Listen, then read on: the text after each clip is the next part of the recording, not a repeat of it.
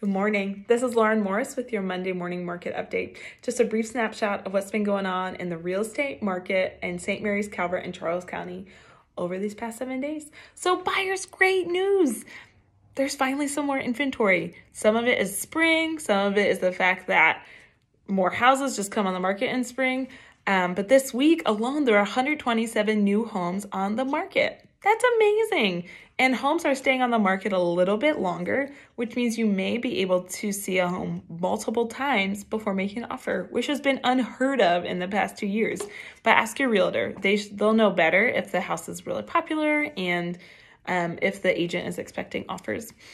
But in terms of affordability as well, I know that the market currently is adjusting. This week, 86 homes in Southern Maryland had price decreases, which is the most that I've seen. So prices are adjusting to meet the differences of what buyers can afford with the increase of interest rates.